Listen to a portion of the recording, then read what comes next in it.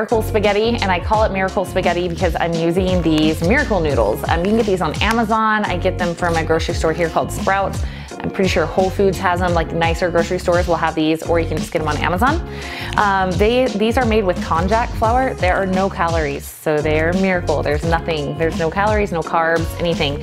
So you're gonna open this bag and drain it. I will warn you, it doesn't smell super awesome when you first drain it, but like once you start cooking them, you can throw them in like a dry pan and let them like cook out, let the water cook out a little bit. Or you can just add them. I'm lazy, so I just add them to my meat sauce. But these are great. It's a great replacement for pasta on keto. So I've already cooked up my grass-fed ground beef and seasoned it here. And I'm just gonna add in some pasta sauce. I love this brand. You can get whatever brand you want. Just look for ones that are lower in carbs, obviously, because they're going to have some carbohydrates naturally because there's tomatoes in here, right? So we just wanna make sure there's no added sugar or high fructose corn syrup to your pasta sauce.